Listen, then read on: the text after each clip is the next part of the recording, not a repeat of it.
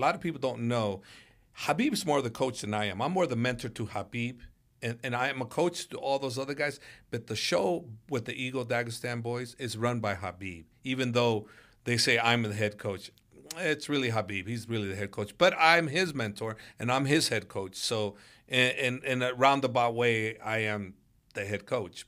But I'm really not, because, I say 9 o'clock training. I show up. Okay, I'll give you an example.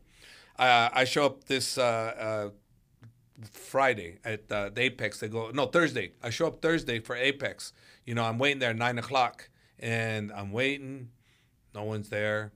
Mom's like, hey, you guys, where's training? They go, oh, coach, Khabib leaves me a voice message. Oh, coach, I wanted to give you the day off because today is grappling day and you don't do nothing on grappling. So I wanted to give you the day off, blah, blah, blah, blah. And I'm going, okay, that's fine.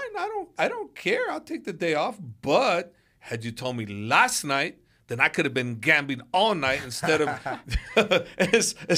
waiting to go to sleep early. He actually saved me money. But still, what I'm trying to say here is, I said 9 o'clock. Khabib changed it to another location.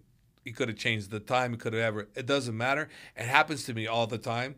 And I'll be honest with you, I never got mad one time because I know one thing about my Dagestan guys and Khabib guys, there's no disrespect ever. Not one time in my life have those guys ever, one time disrespected me. Never. No. And if they did, it was unintentional. How do you feel about a lot of fans starting to make that comparison of Islam and Khabib?